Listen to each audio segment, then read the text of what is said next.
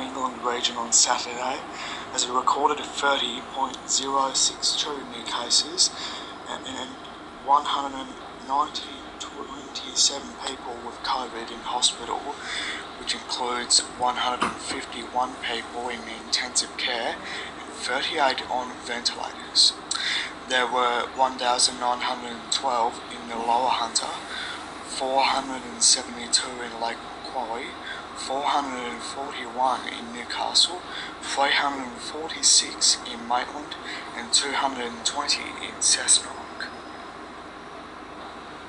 The increasing of the virus throughout the Hunter has forced the cancellation of the theatre show, An Evening with Carl Caulfield and the Vic History with Gillian Urry for the third time.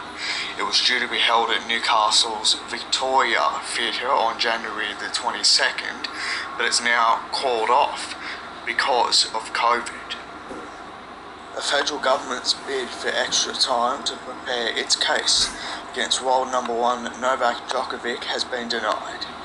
Djokovic fought in court today for the right to remain in Australia to defend his Australian Open title.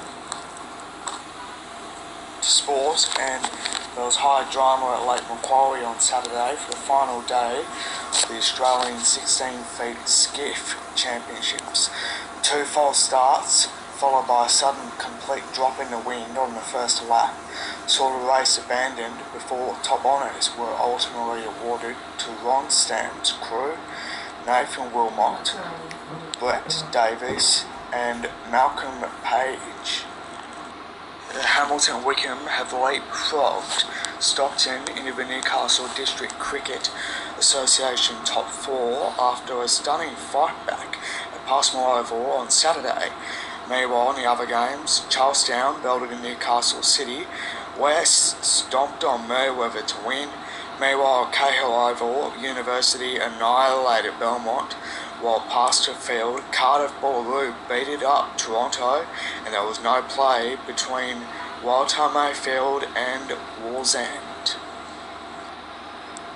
To tomorrow's weather, Newcastle and Lake Macquarie will be fine and sunny, so too will the greater, lower and upper Hunter areas.